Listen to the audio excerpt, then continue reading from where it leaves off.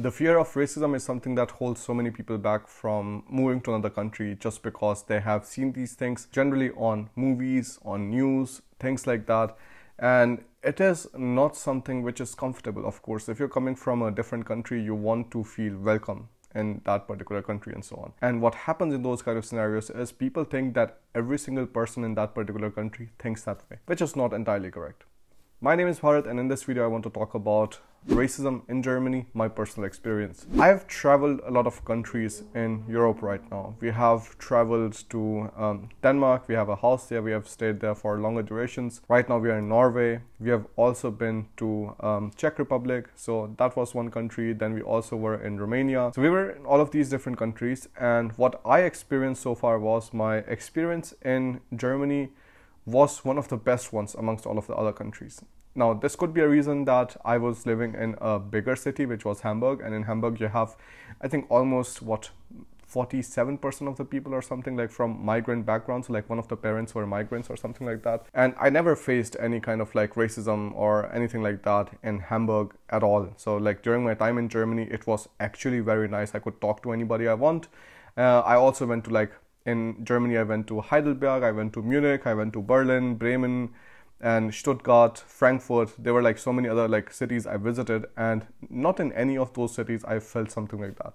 So that's the first thing. But like on the flip side, it is not that it does not exist at all. Like sometimes you have people like who are just like looking at you because you look different. I saw a lot of that in Romania. I think the way like most of the Romanian people speak, it's with a lot of like contempt because of the problem they have with the gypsies, and the gypsies are supposed to be coming from India, like from like hundreds of years back or something like that. So there, if you look a bit darker or something, I've seen like many Romanians look at you, which is of course not a nice feeling, but I actually did not even notice it. Like Alina told me, and she showed me over and over again, like, look, this person is looking at you, this person is looking at you. And I'm like, okay, like this is not really normal.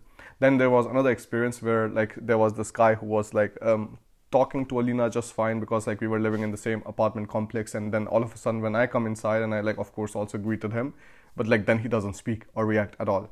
So I personally like am not a huge fan of like what I saw in Romania so far. I mean, like it's great for doing business and stuff, but I think like culturally it is not that welcoming, and I think like the xenophobic ideas are maybe a lot more prevalent in Romania. This is at least what I know from the friends I have from Romania. Like I talked to them and so on, and they told me that like generally behind the closed doors when people speak to each other, it is with some kind of stereotypes that they have for every single country. So of course, I mean, something that you have to keep in mind when you're going there. In Denmark, I think it was definitely better than Romania, but in Denmark you have to remember that they also have a very strong right-wing sentiment there. So that's why you do not see them taking in a lot of refugees. There was also one incident where they gathered all of the refugees on one single island where there was no supermarket or anything like that. And they said like, they are not welcome here, and we want them to feel that. And this thing was that all of these refugees were essentially were having some kind of criminal background previously. So many people can say yes, like it's understandable, but like otherwise overall I generally still see like in Denmark you have these kind of like, you know, right-wing ideas. Also, then there was another time in Denmark when I went to an ATM and I was like taking out money, and of course I was taking out a lot of money because we had a lot of people to pay. And then there were like these two people who came with the car, and they were just like constantly staring and like were looking at their purses and stuff as if like I'm going to run to them and like going to steal their purse or something and like, you know, get the money from them and things like that. So that was a funny experience. Now this could be because we are living on an island, and on the island you generally do not see people from different kind of backgrounds, different skin colors and so on. Could be a reason, but like in general I just feel like Denmark is very, very different than what you see in Germany. Just the normal culture, the norm is so much different than what I have seen in Germany so far. And the same is true for Eastern European countries too. Romania, I've seen like the xenophobic ideas are a lot higher. They are like Hungary, the same thing I can say. Like at least these two countries, like I've experienced people from there, like the way they speak and everything, it is not in a nice tone at all. And the funny thing is like these are the countries themselves who are moving to more developed nations like Germany, UK and so on, so that they can find employment there. If you would take a look at the charts of the population in Eastern Europe, Bulgaria has the fastest declining population, followed by Romania. The population in Romania is not increasing, it is decreasing. And that is a very interesting pattern because more people are choosing to move out of Romania than like moving there and like, you know, start their life or something, or like even staying there. Then afterwards, I think like Norway, our experience is fine so far. People are definitely more strict with the regulations and stuff, but I think like nothing like negative or like overly positive that I can like really mention here. You will see that Germany in general is very welcoming towards foreigners because they know that they depend on foreigners so that they can keep on running the government further, keep on running the country further, so that they can work in different kind of companies and so on. Also back in 1980s, there was such a big number of Turkish people who came and started their lives in Germany, started working here and so on. And I think like from the entire immigrant group, I'm not really sure, but I think it makes up around like 2 million people in Germany, and Germany has a population of around like 82 million right now.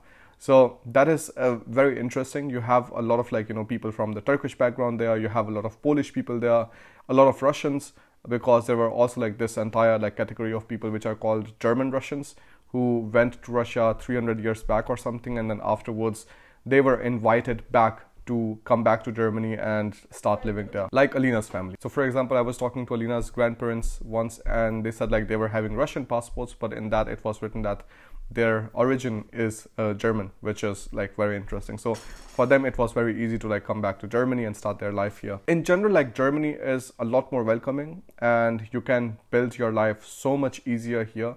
If you're coming in as a student, you just have to study here, then afterwards you can work here for 2 years, and then afterwards you can get your permanent residency here without any kind of major dramas. Also getting a citizenship and stuff, you can just get it in 5 years, like once you start working, which is also very nice. Yes, there could be some incidents here and there, like you will find them on news or something, but most of the times Germany is a pretty safe country. I've lived there for almost 4 years and now we still have to like travel back and forth because we meet Alina's family there. We still have some kind of business to do.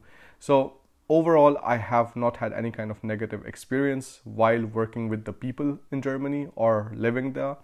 And I think it is a pretty safe country for foreigners to come to, especially compared to many other European countries that you would see. This is pretty much it. This is my experience of racism in Germany, which is really like nothing dramatic or like something that I can tell you, because racism is also something that I very clearly define as an, if there's somebody who clearly comes to your face and tells you like, you know, leave my country or something like that, or says like these kind of nonsense things, then that is an indication of racism.